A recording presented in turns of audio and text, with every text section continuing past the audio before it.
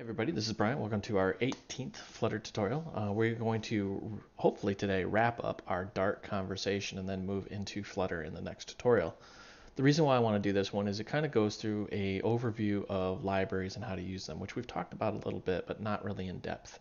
So if you kind of just poke around Dart, you'll find that there is a pub.dartlang.org, and you get to it by going to libraries, and then you can actually view the tour of libraries, how to create packages, how to commonly use libraries, which I highly recommend you look at. But you'll see that pub is a tool for managing Dart packages, and we've talked about that before, and we've even talked about pub.dartlang. When we go out there, you can search for just about anything. I mean, if you've thought about it, it's already out there, which is just nuts because Flutter itself is in alpha. Dart's been out for a while, but just about anything you can think of. And back to the commonly used, you can see they've got a wrapper for Firebase, HTTP, internationalization, I can never say that right, logging. I mean, we've been over some of these before. So what I want to do today is really go over how to really integrate those into your project. We haven't really covered that. So if you're out there, you can search for HTTP or image, and I've got both pages up. Really, we're just going to work with these two. What we're going to do is we're going to download an image and actually resize it. And we're just going to show just how dead simple this is. In other languages, this is a total nightmare of a project. Your boss says, well, we want to download this image and resize it. And you're thinking, I got to go find a image library. I got to figure out how to work with HTTP. I've got to, do the get and the put and all that. No, it's dead simple. So let's just jump right into this. And we're going to make a console application in Dart. And we're going to call this downloader.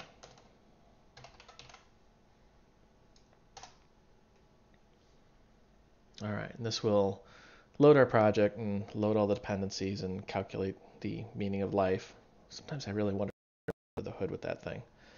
All right, so one thing we really haven't talked about is when you open a project, it opens these three files for you automatically. It opens this file, which is your code file out in your lib, this little guy. It opens the main file, which we've worked with many, many times, which is that guy, and then this pubspec.yaml. Notice how in YAML there is a dev dependencies. That's what we're really going to be working with here. So let's just kill that. And we're going to get this and get that out of there.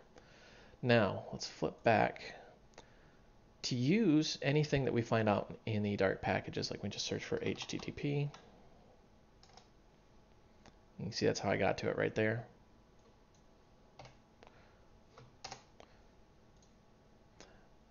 Once you get to the page, you can do the README file. You can see who the author is. The HTTP package was actually done by the Dart team itself, and it's got some example code on how to use it. Now, not all of these are created equal, meaning you will find packages that have just absolutely zero documentation. So in that case, you would reach out to the author and say, hey, how do I use this thing? This is pretty straightforward, and it works with streams. So under the hood, there's a lot going on, but to use it, it's dead simple. What you always want to look at is how to install it. Depend on it. So you open the dependencies, you open the YAML file, copy this little bit here, and then put it in the dependencies. So we're going to do that. And we're going to do the same thing with image. We're going to go to installing, going to grab this, and we're just going to put that in there. So save that YAML file. There are really two ways of doing this, but the easy way is just flip over to main.dart and you can see how, hey, pubspec has been edited. This file right here that we just did. What do you want to do? Do you want to upgrade, get, ignore? Well, we want to get because we don't actually have those yet. You can see there's our pub file or pub folder right here. The little dot denotes that it's a hidden folder. So we're going to get dependencies. And that may take a second depending on your download speeds. All right, once we're done, you should see that the little indicator has gone away.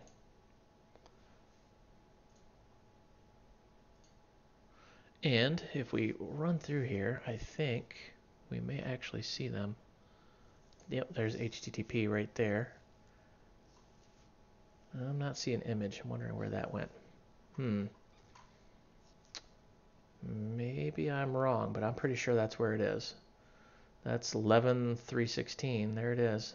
Oh, there it is right here. Image. Derp. Now I feel very stupid. So that's where they end up going, is under external libraries. And they get bundled with your Dart package here. So we're going to kill that. Go in here. Now we want to actually use these things, right? So many times it's very simple, very easily documented. It's right under here. They tell you how to do a pub get. You can do a Flutter packages get. This is all command line work that we didn't have to do. And then you can import it right here just by copying and pasting. So we're going to copy that for the image. Go back out here. And we're going to copy that for our HTTP. Now, if you have no idea what HTTP is, it's Hypertext Transfer Protocol. It's basically how you communicate on the web. When you open a browser and you go to a web page, it's actually talking a language called HTTP. It's a protocol. So we also want Dart.io. We need to set a few things up here. So what we're going to do is we're going to say void download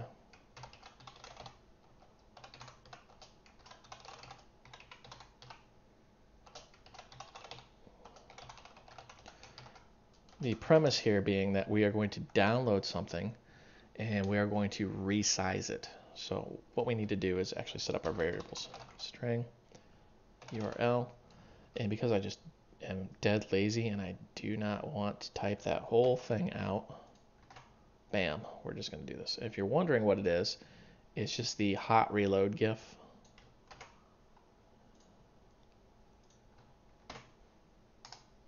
This guy.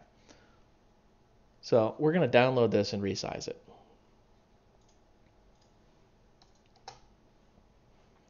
And then we're going to say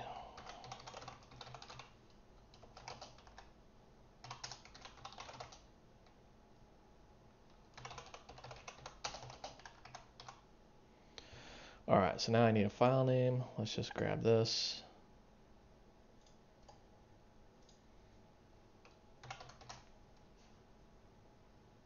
See where I'm at on my virtual machine here. I probably should have known where that was, but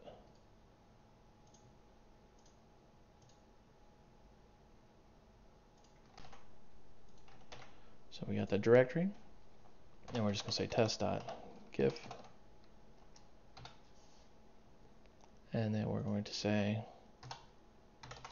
preview.gif.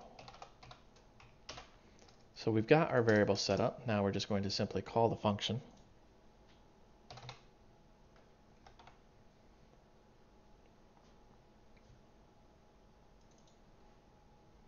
Yeah, see, if we would have named that to path instead of file, it would have just done it for us automatically. All right, so a lot of typing so far. Not really. Let's actually make the magic happen, as they say. So we're going to say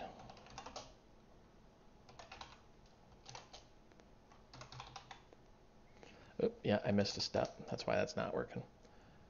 We want to do this as HTTP. So if you're wondering what I'm doing here, is we want to use the image package, but we don't want to import it as a variable. We just want to actually use it. Whereas the HTTP package, we want to actually import this and create a variable. I'm just kind of showing two different ways of doing this here. That way we can just call HTTP dot, and bang, we've got an instance of that variable already. We're going to say read bytes. And you notice how we've got some parameters here, and it looks really nasty and ugly, but really you don't have to mess with that too much. We're just going to say the URL, which is our variable. So it's going to take that URL, go out there, and it's going to do the HTTP protocol in the background. It's going to read it as bytes, and it's going to return a variable we're calling data. And when that blah, then we need to do a then on the data itself. What's really going on here is, well, you guessed it. We're working with an asynchronous function. Whoops, that didn't work as planned. There we go, kind of. That's a little better.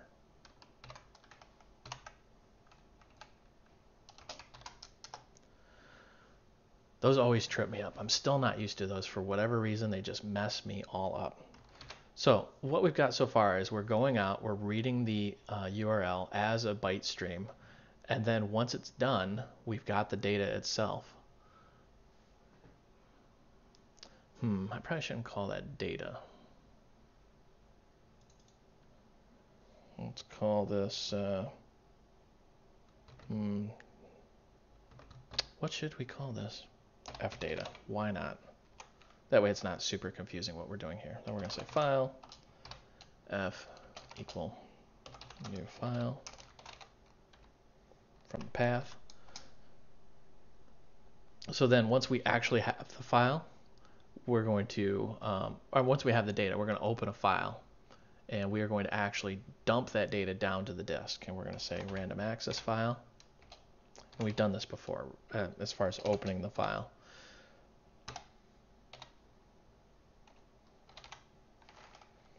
And what we want to do here is we want to open sync because we don't want to mess around with any of the asynchronous stuff just because I'm being a little lazy this morning. And we want to just write to that file.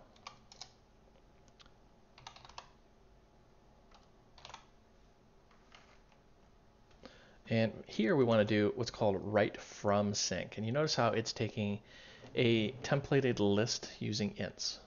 Now really what that is our actual byte stream. So we're going to do that. And we're going to say fdata. Actually, we could just call that buffer. It'd probably be easier. Why didn't I think of that? Genius. Man, these Dart developers are just awesome. All right, so then we're going to flush sync, and then we're going to close sync. That way we've got our synchronous code in there. We don't have to worry about any weird timing issues that are going to pop up due to asynchronous calls. Then we want to actually resize the image. So let's put some commenting in here.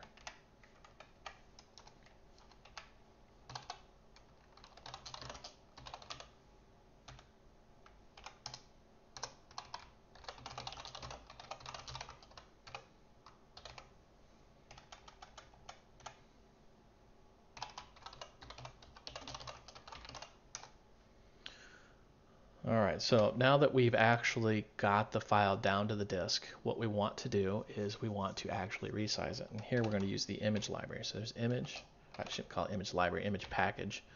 I think the two terms are kind of interchangeable. And we want to actually decode image. And we could actually take that buffer. You see how it is a list int, but what I want to do is I want to actually grab the file. So we're going to say new file.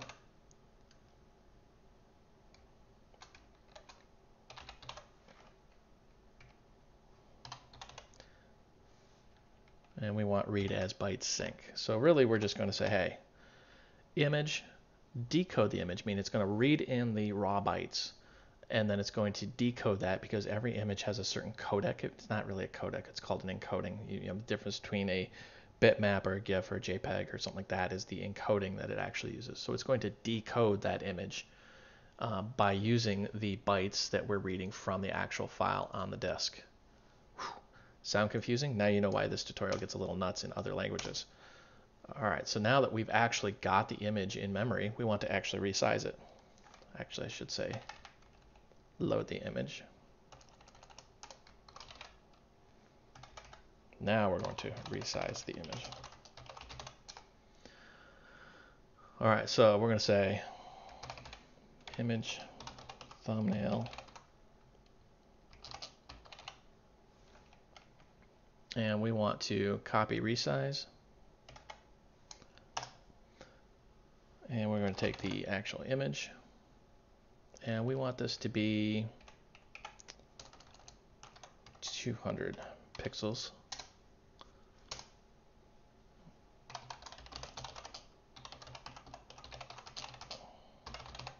Then once we're done, we want to save the thumbnail out to the disk. So we're going to say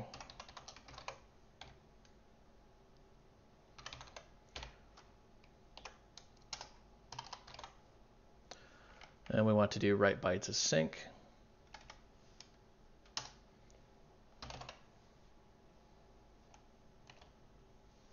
And we want to actually do this as a PNG, not a GIF, because why not? But you can see how you can encode it as a GIF, GIF animation, JPEG,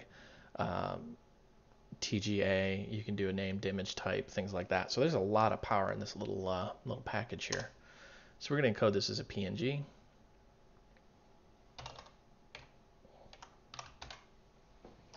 All right, so that is a lot of typing.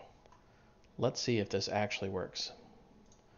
You notice how right now we've got absolutely nothing out in our folder except for a few other folders and the video that I'm currently recording. We're going to download that file and encode it. You can see process finished, exit code 0. And you can see how there is our test. Yeah, that is not a GIF file, that's why. Let's rename that to a PNG. Okay, just simply because I had the name wrong. There is our encoded here. To kind of solidify that this actually does work, we're going to delete all this nonsense. And we're going to actually fix this, because remember in the very end I changed it to a PNG instead of a GIF. So what we're doing is we're downloading the GIF, putting it on the disk, and then we're changing the size and changing the encoding. Sorry, I kind of confused you a little bit, but I wanted to do both just to show that it could. And then it's just going to work. Nothing up my sleeve, ladies and gentlemen. And bam, you can see it's actually writing it out to disk. And when it's done, which it is, you can see here is the full-sized. That's not working for some reason.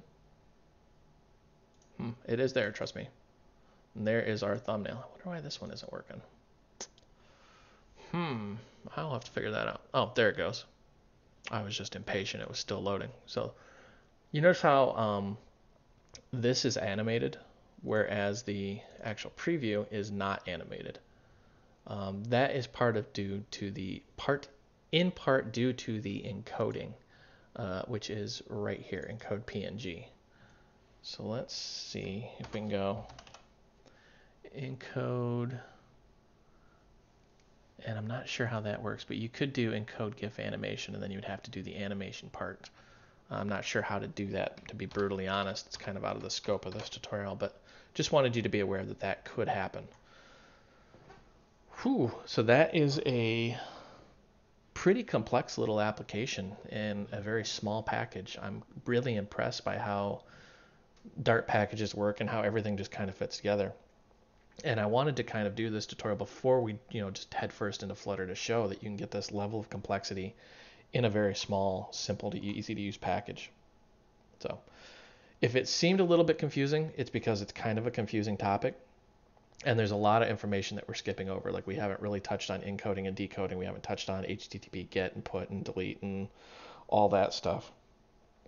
We also really didn't talk a whole lot about the real under the hood differences between these image formats. But you can see now how to actually download a file off the internet and then work with it using the image package. A lot of talking. I think I'm spent. That's all for this tutorial. I hope you found this educational and entertaining, and thank you for watching. And be sure to visit my website voidrealms.com for the source code for this and other tutorials.